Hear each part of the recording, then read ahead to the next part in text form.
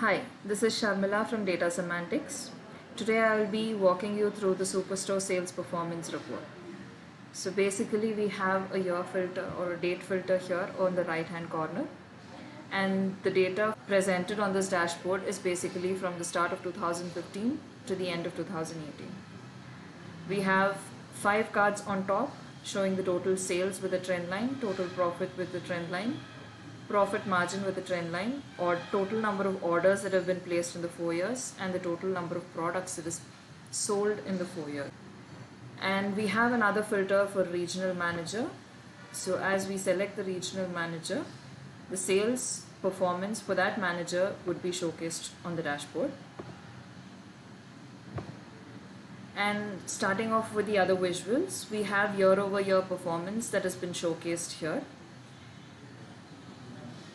The line here shows the year over year performance, and the bars show the sales for that specific year. And if you have a look at the tooltip, here we're showing the profit ratio by region. Basically the data is for the US, and it has been divided into 4 regions of East, West, South and Central.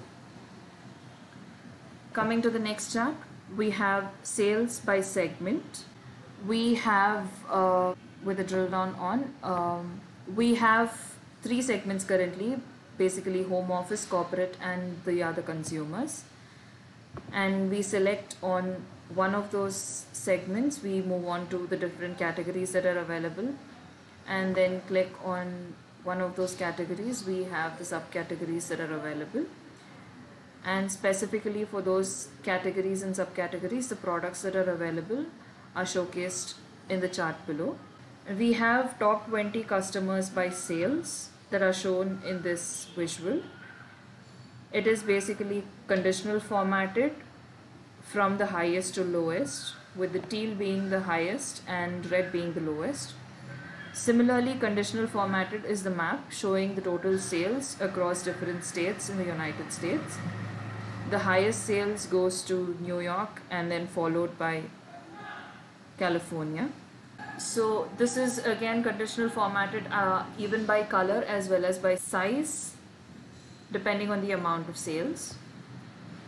Coming back to this chart, we have year over year sales performance, and we also have 2 other things for quarter over quarter and month over month.